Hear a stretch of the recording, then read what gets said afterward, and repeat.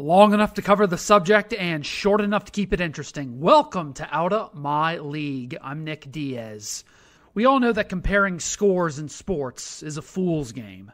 Well, if Team A beats Team B and Team B beats Team C, then Team A will beat Team... It's bullshit, all right? I've always said that if you want to find out the truth in sports, you got to look closer. I went into LSU McNeese game Saturday saying, okay, look, all I want to see is LSU fix the non-talent issues. Eye discipline on defense. The play calling on offense, get the ball out quicker, more diverse runs, jet sweeps, swing passes, roll the quarterback outside the pocket because, the offensive line. And guess what? LSU did all those things. And it still didn't make me feel any better.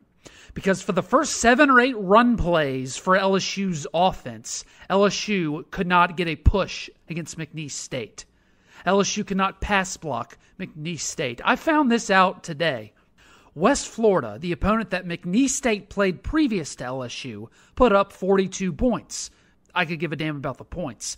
What I found out that was interesting was West Florida, their offense gave up 0 sacks and 0 quarterback hurries to McNeese State. LSU gave up 3 sacks and a multitude of quarterback hurries. There is no scheme to fix that. LSU's backup offensive linemen were playing. That's an excuse. And yeah, the defense did make improvements. They had better eye discipline. They had better alignment. But look closer. What was the problem last year with the defense? And what was the problem last week or 2 weeks ago against UCLA? Big plays and crossing routes. LSU kept on giving up big play, and they had trouble defending crossing routes. Well, you know what the 3 biggest plays were Saturday night in Death Valley against McNeese? There were a 42-yard pass, 32-yard rush, and a 30-yard rush. But the thing is that all of those plays, the 3 biggest plays of the game, belong to McNeese. That's per Brian Holland of NBC 33 in Baton Rouge. All of them belong to McNeese. Yeah, but you held them to 7 points, right? Look closer. You're still giving up some big plays, the biggest plays of the game. And if you look at the Central Michigan game from 2 weeks ago, a Central Michigan team that is coached by Jim McElwain, the shark humper, the shark molester. They were down by 3 in the 4th at Missouri 2 weeks ago, and they ended up losing by 10 to Missouri. Missouri pulled away at the end. Now, why did Missouri pull away? Well, they ran the ball, something that LSU cannot do. And even if LSU was playing backup offensive linemen, even if that were a valid excuse, and it's not, but let's say it is.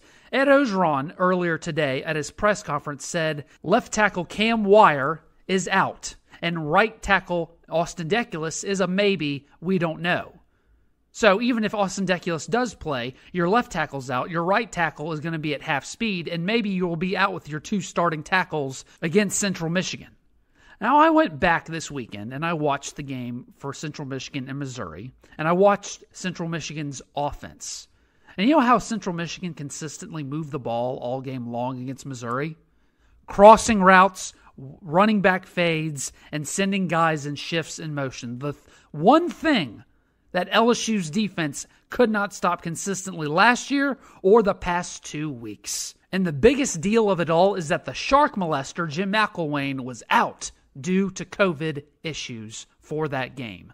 He won't be for Tiger Stadium this Saturday.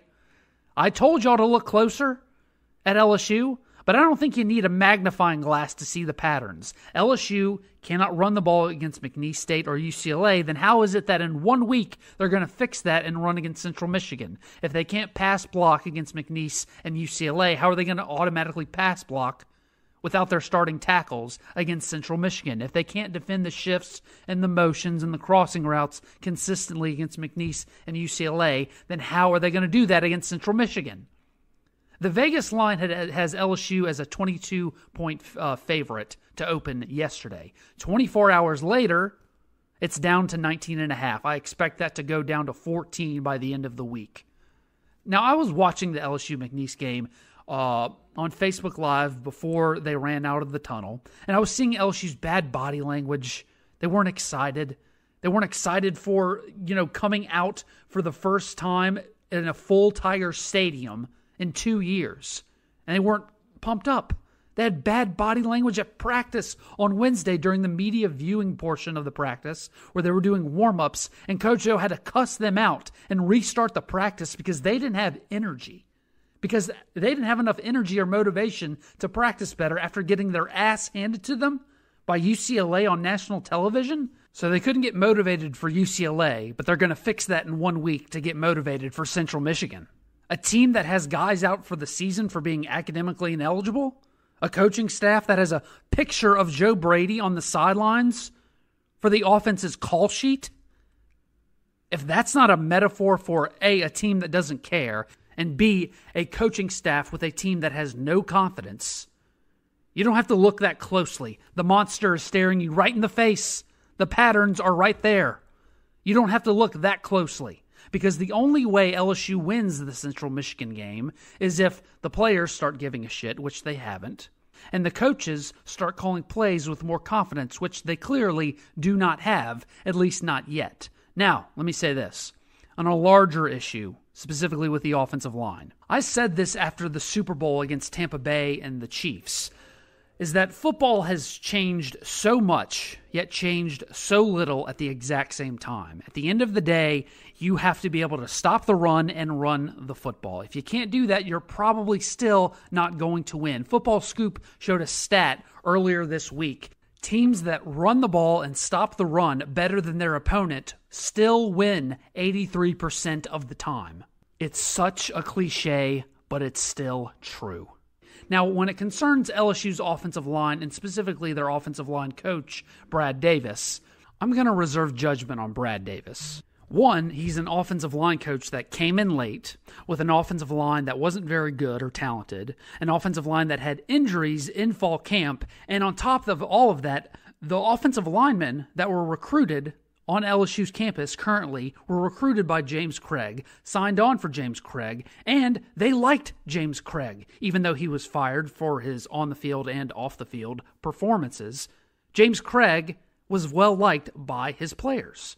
And the personality difference between James Craig and Brad Davis is huge. James Craig is more laid back. Brad Davis is more of a drill sergeant. It's not necessarily a bad reason. It's just different. And also, those players are getting used to that. And I gave you patterns earlier about LSU's behavior. Well, the pattern for a coach is, for me, the rule of thumb is always this. They don't become stupid overnight. Brad Davis did not become a bad offensive line coach overnight. He just inherited a bad situation because if you look at everything that he's done previous to LSU, none of this makes sense. All the other things, at least to me, make sense. The problem that LSU has now with the offensive line is that this is the amalgamation of years of bad offensive line recruitment and development by James Craig, and Brad Davis is getting the runt of the litter. It's okay if you miss on one offensive line recruit per year, okay? Missing on any recruit per year or misevaluating a recruit any year, that's normal. That happens in every recruiting class, at almost every position, every level of football. But the problem that LSU's having, what's not excusable, is that you've missed on several offensive linemen, talented offensive linemen that were recruited by multiple big-time schools through multiple classes year after year after year. That's the problem. And as good of an offensive line coach as Brad Davis may be, the biggest issue is that you can't fix most of those problems in the middle of the season. You got what you got. The only thing you might be able to fix is pass protection issues as the season goes along, simply because that deals with protection, that deals with communication, rhythm, timing. All of those things can be fixed in season.